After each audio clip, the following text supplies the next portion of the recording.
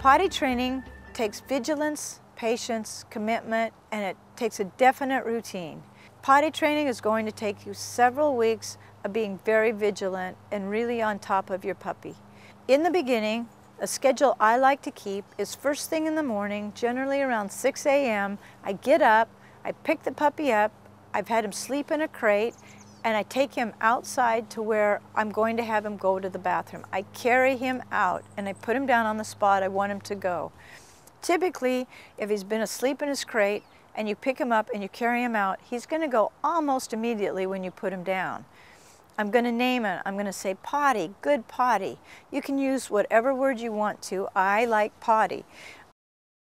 After that, I bring him inside and then I give him breakfast. And after breakfast, maybe give him just maybe 5 or 10 minutes, and I take him outside again, carrying him outside. I put him down on the lawn or the flower bed or the area of gravel or the fake grass or any number of situations, but I put him on that spot, and again, I'll say, go potty. And when he goes potty, then I will pet him and praise him. If I have a little treat, I'll give him a little treat. Then after that, I will bring him in or take him for a little walk. And then, but after about a half an hour, then I will give him an opportunity to go potty one more time. After he goes the third time, and by then he should have pooped and pottied a couple times, I will feel pretty confident that he can probably stay in his crate up to 2 hours without having to go again.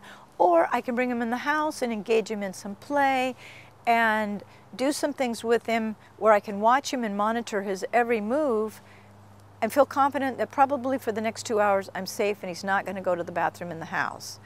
I recommend that for every month that a puppy is, he can go an hour. So for example, if he's 2 months old, he can probably hold it for 2 hours.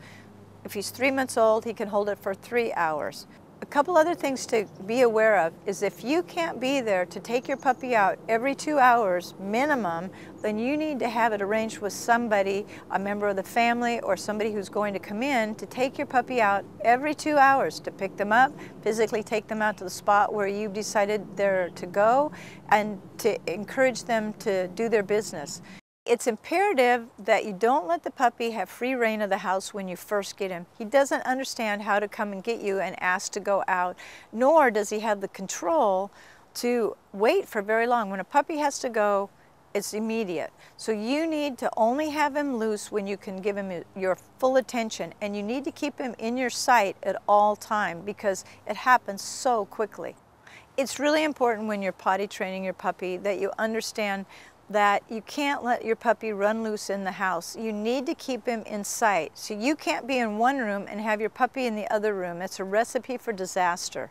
So you want to make sure, even if you have him in a designated puppy area, that won't do you any good unless you're actually giving him your full attention and you're watching him to make sure all of a sudden he doesn't squat and want to go to the bathroom. You need to be able to scoop him up if you see that and take him outside.